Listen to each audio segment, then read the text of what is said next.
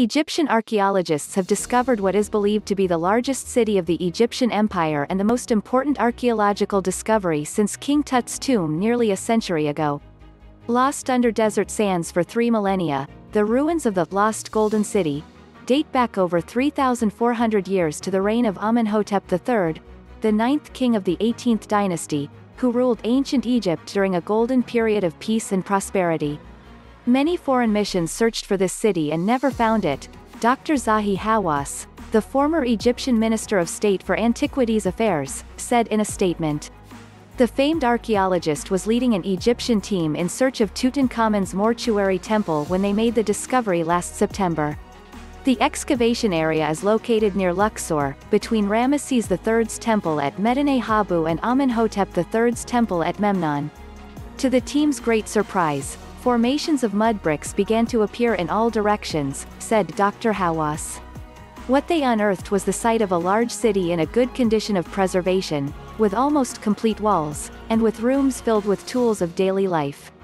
The archaeological layers have laid untouched for thousands of years, left by the ancient residents as if it were yesterday.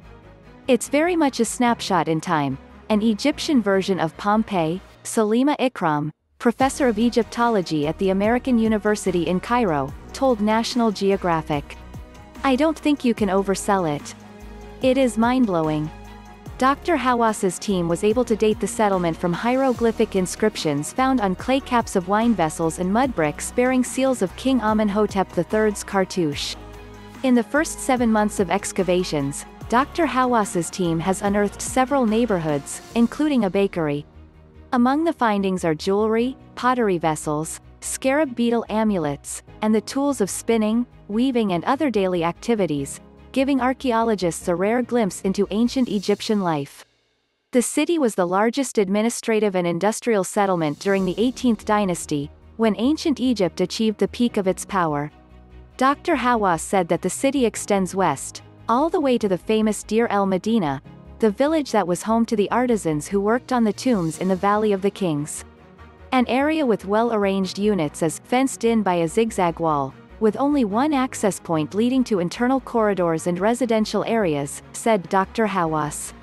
The single entrance makes us think it was some sort of security, with the ability to control entry and exit to enclosed areas. Some of the more surprising discoveries include the skeleton of a cow or bull found inside one of the rooms. And even more remarkable burial of a person found with arms outstretched to his side, and remains of a rope wrapped around his knees, said Dr. Hawass. The location and position of this skeleton are rather odd, and more investigations are in progress.